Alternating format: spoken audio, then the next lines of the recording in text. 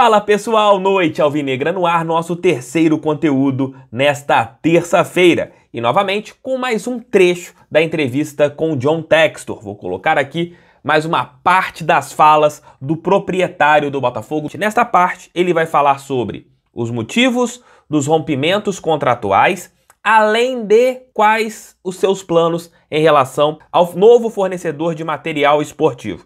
John Textor abre o jogo de uma maneira muito boa. Você tem boas aspas do proprietário alvinegro, onde ele meio que planeja ali, né, o que ele pretende fazer. Mas antes, vou falar aqui a notícia, né, dada por alguns jornais argentinos a respeito de Oscar Romero. O atacante, que estava em negociações avançadas com o Botafogo, depois dessa espera do Glorioso ali para novas movimentações, ele recebeu uma proposta da equipe do Boca Juniors, está bem encaminhado para ser o novo jogador da equipe argentina nesta temporada e na Copa Libertadores da América.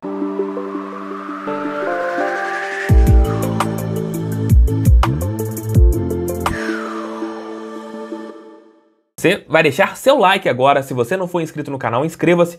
Temos mais trechos da entrevista com o John Textor para eles entrarem aqui no canal. Na quarta ou na quinta-feira a entrevista na íntegra, meu editor vai conseguir, tá trabalhando, tá tendo outros serviços, ele tá deixando algumas coisas de lado para poder nos entregar aqui todos os vídeos, e eu espero que tudo dê certo pra gente colocar durante a madrugada mais um trecho, amanhã no almoço com o TF outro trecho, noite alvinegra outro trecho, e para entregar tudo que foi falado pelo dono do Botafogo aqui no canal.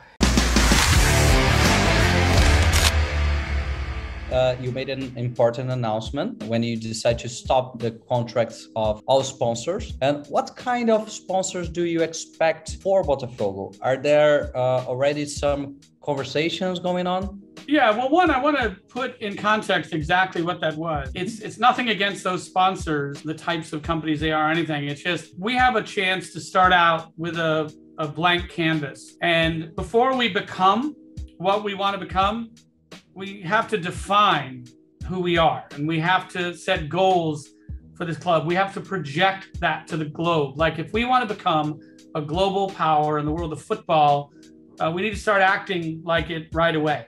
And the most important thing we have, one, it's going to be happening on the pitch, on the field, but for everything off the field, how we convey our brand to the world, you know, how we appear, players, coaches, fans, you know, how we present ourselves to the world is how we begin defining the standards of becoming a champion. So I wanted to take this opportunity to clean the slate of all sort of contracts and relationships of the past that are not consistent with what we want to be in the future. Starting with the uniform, like what goes opposite the badge, our hearts. I understand what advertisers want. They want to be noticed. We may have great companies that are sponsors, but I have to sort of get out of these old relationships.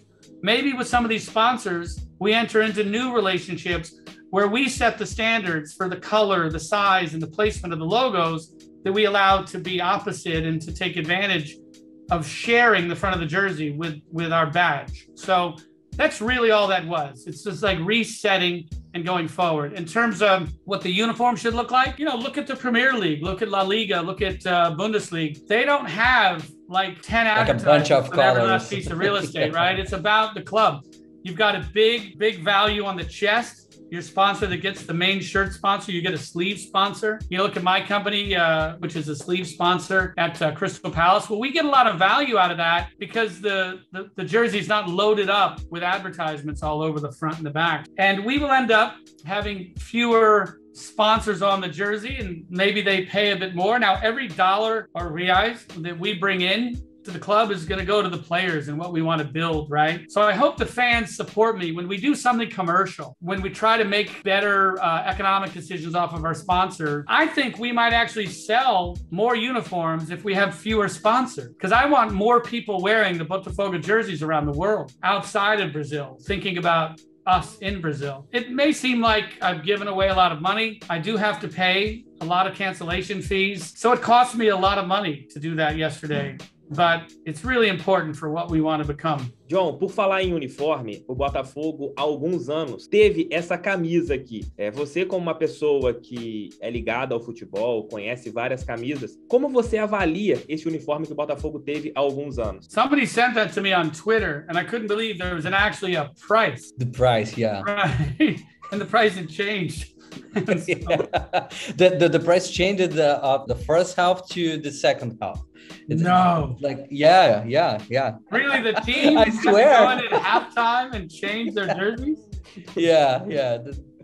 That I think it was our nightmare, like wearing a Botafogo shirt. Look, you want to ask your sponsors to respect who you are and what you're trying to convey. And so you want to get logos where the color is, if not white or black, it's with another color that works well with white or black. And we will ask our sponsors to conform to our standards, not the other way around.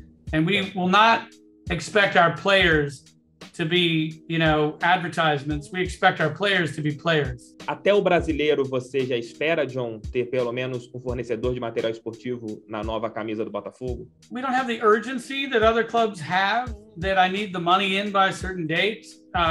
This first year is going to be very expensive just to transition. We want to put our money towards the squad. We're looking at a number of situations in terms of the new uniform supplier.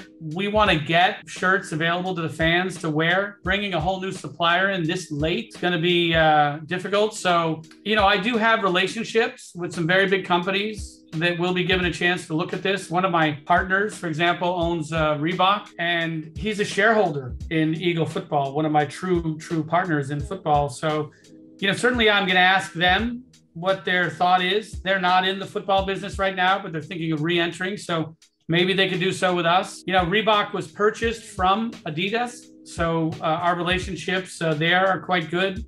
Same with Nike and Puma and others. It's quite possible that my focus in the early going, we could end up doing our own thing, private label under the Botafogo brand until we find the right relationship going forward, and do some fun special edition kind of shirts for the fans that people would enjoy, that are almost, imagine that, as a limited edition jersey that really reflects this moment in time when this transition into a new era began. So we could have some fun with that, but I'm not going to rush a commercial decision because we need money to show up at a certain time. I'd be happy to see the entire team dressed in ballerina outfits if they just win a championship, right? I mean, it's about the football. It's not about anything else. And so we have to get that right first. We have to invest in the players, have to invest in the team. And we'll probably have identified our significant supplier, one of the big brands that fans will like.